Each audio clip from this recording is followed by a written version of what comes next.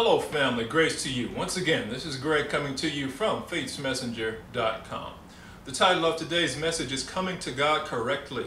Coming to God Correctly. You know, some of you may have been struggling with whether to give your life over to the Lord or not.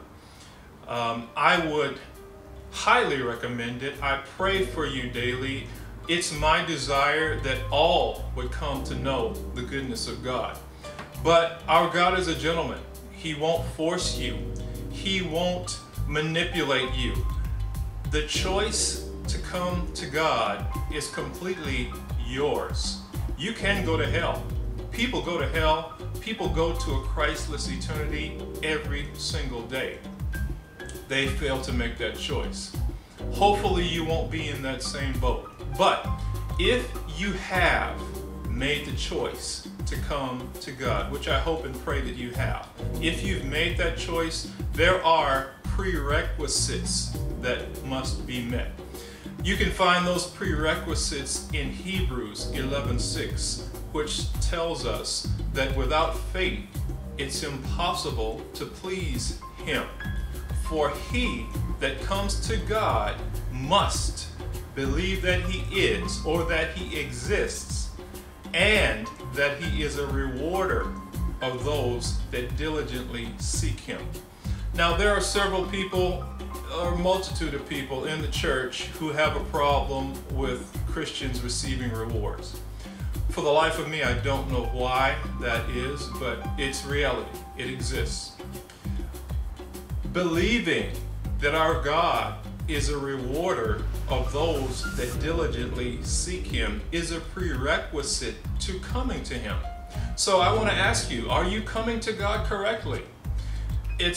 I don't doubt that you believe that He is or that He exists, because if you didn't believe that He exists, you probably wouldn't be coming to Him in the first place. But if you have a problem with believing that He rewards His people for diligently seeking Him, there might be an issue there that you need to address in your heart. You need to maybe examine that scripture, or you may need to contact me. Maybe I've missed it. I think that verse is pretty straightforward, but I've missed it before and I'll miss it in the future. And if you feel that I'm missing it this time, I'd love to hear from you. But in my Bible, in my mind, I believe at this point in my life that it's a prerequisite that I have to believe that God is a rewarder of those that diligently seek Him.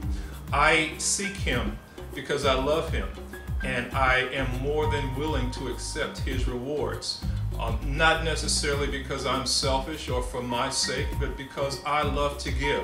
I am a giver, and if it were not for those rewards, my giving would be quenched, and I don't want that to happen. I want to continuously live a life of giving. So if you are of the persuasion that you're not sure whether God rewards His people or if it's proper for us to receive rewards, I would encourage you to examine your heart, examine the scripture, get alone with God and pray, spend some time in prayer, and iron out that situation with Him. Once again, you don't have to come to God, but according to Hebrews 11:6, if you've made that decision to come to God, it's imperative that you believe that He is, and that He is a rewarder of those who diligently seek Him. That is the correct way to come to God. So I want to leave you with that today. And if you have not subscribed to our YouTube channel, I would encourage you to do so that you can get notifications when videos such as this one are posted. And if you are a fellow Christian YouTuber, I would encourage you to join our community at micro-ministries.com. That community is designed to give you as much exposure to your YouTube channel as possible. God has given you a word, and that word needs to get to the masses.